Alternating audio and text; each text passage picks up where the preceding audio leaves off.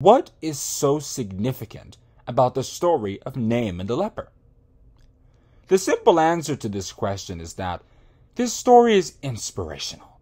The things that these characters did and said teach us many important lessons about how we can serve God in our own lives. And in this video, I'd like to go through the story with all of you so that we can discuss all the great things we can learn. Beginning from verse 1 of 2 Kings chapter 5. Now Naaman, captain of the host of the king of Syria, was a great man with his master, and honorable, because by him the Lord had given deliverance unto Syria. He was also a mighty man in valor, but he was a leper. And the Syrians had gone out by companies, and had brought away captive out of the land of Israel a little maid, and she waited on Naaman's wife. And she said unto her mistress, Would God my Lord were with the prophet that is in Samaria, for he would recover him of his leprosy.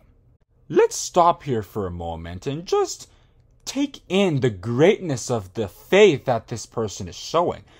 Because she grew up in a culture where God Almighty was known to be someone who could do anything, as the three angels told Abraham, Is there anything too hard for the Lord? In Genesis chapter 18 verse 14, she grew up understanding and believing in the fact that God Almighty could indeed solve any problem. So the leprosy of Naaman was certainly not something too big for God to take care of. If you read Romans chapter 10 verse 17, Paul spoke about how knowledge can build this kind of faith.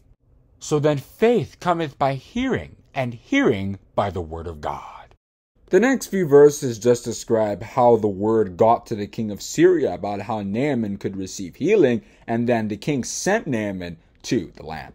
But let me now jump to verse 9 of the story, because that's where it really gets interesting. So Naaman came with his horses and with his chariot, and stood at the door of the house of Elisha. And Elisha sent a messenger unto him, saying, Go, and wash in Jordan 7 times, and thy flesh shall come again to thee, and thou shalt be clean. But Naaman was wroth, and went away, and said, Behold, I thought he will surely come out to me, and stand, and call on the name of the Lord his God, and strike his hand over the place, and recover the leper. What we should understand about this part is the fact that because Naaman was so great, being the commander of the Syrian army, he had high expectations.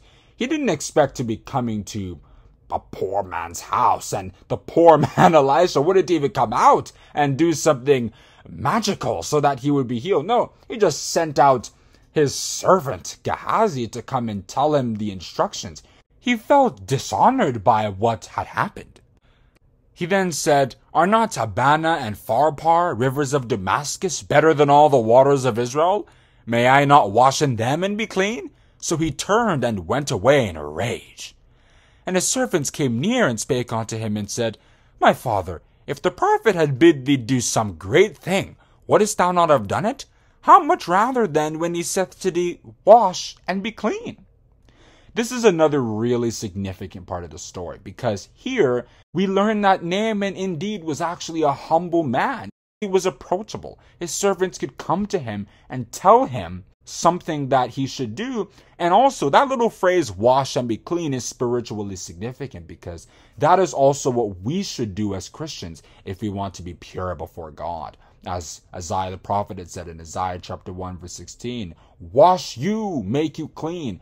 Put away the evil of your doings from before mine eyes. Cease to do evil. Learn to do well, and so on and so forth. And the psalmist said in Psalm 119 verses 9 and 11, Wherewithal shall a young man cleanse his way? By taking heed thereto according to thy word. Thy word have I hid in mine heart, that I may not sin against thee. And all of the rivers that Naaman was mentioning in verse 12 of the chapter refer to other places in this world where you find people teaching other doctrines than the truth. Some of them are wealthy. Their cathedrals are majestic. Everybody's well dressed. It just looks better. But the truth isn't really there. Sometimes the people preaching the truth might not be the most attractive, but they're holding pure words. If you read Psalms chapter 12, verse 6. So sometimes it's simple things that we do that actually make the greatest change in our lives. So then verse 14 says, Then went he down and dipped himself 7 times in Jordan, according to the saying of the man of God. And his flesh came again like unto the flesh of a little child, and he was clean. And he returned to the man of God, he and all his company, and came and stood before him. And he said, Behold, now I know that there is no God in all the earth but in Israel. Now therefore I pray thee, take a blessing of thy servant. This is similar to what happened in 1 Kings chapter 17, verse 24, when Elijah had healed the son of the widow of Zarephath, and that was when she also knew and realized that God Almighty truly is powerful. He is indeed the Almighty. But then something interesting happened. But he said, As the Lord liveth, before whom I stand, I will receive none. And he urged him to take it, but he refused. The reason why Elisha refused was not because Naaman was maliciously or pretentiously giving these gifts. No, they were sincere, but Elisha wanted Naaman to go away with the understanding that his money was of no value spiritually. This was just a free gift that God had given to show him that he indeed is Almighty.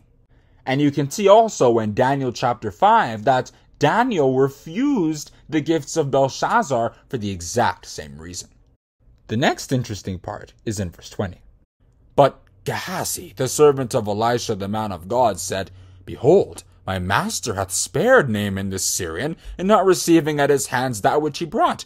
But as the Lord liveth, I will run after him, and take somewhat of him. So Gehazi followed after Naaman. And when Naaman saw him running after him, he lighted down from the chariot to meet him, and said, Is all well? And he said, All is well. My master hath sent me, saying, Behold, even now there be come to me from Mount Ephraim 2 young men of the sons of the prophets. Give them, I pray thee, a talent of silver, and 2 changes of garments. And Naaman said, Be content, take 2 talents.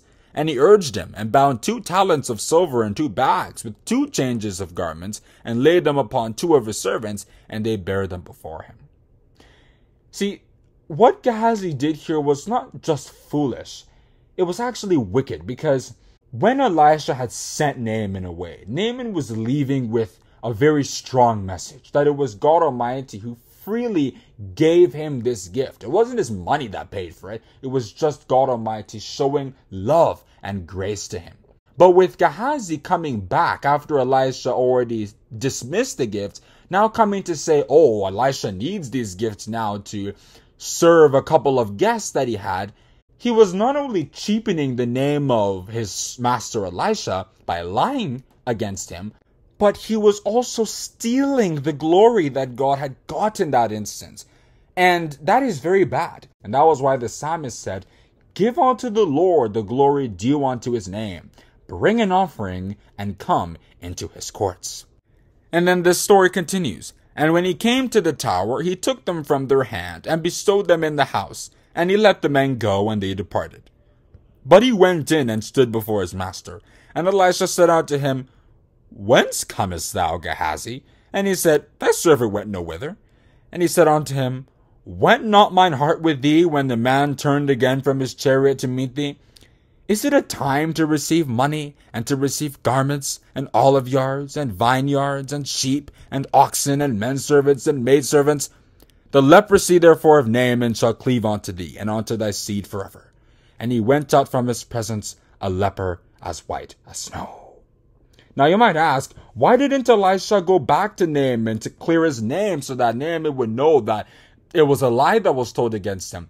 But Elisha was a man of God. There was no real need for all of that. He just pronounced judgment based on the wickedness that Gehazi had done, and he moved on with his life. If you also read Acts chapter 13, verses 1 to 12, you can see that Paul did the same thing. When Elymas the sorcerer wanted to prevent someone from hearing the gospel, Paul cursed him, and he went out of his presence, not being able to see for a season. And that is where I'm going to stop on answering this question. What is so significant about the story of Naaman the leper? I gotta tell you, there are so many more lessons that we can extract from this story, but time will only permit what we've been able to get to. But I would encourage you to go back into the story and see what else you can learn from it, because the Bible is all about learning lessons and finding new things to inspire us in our day-to-day lives as we seek God and do His will.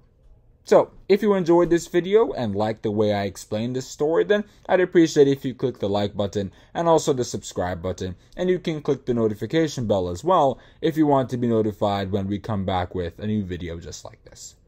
Have a good day, and God bless you.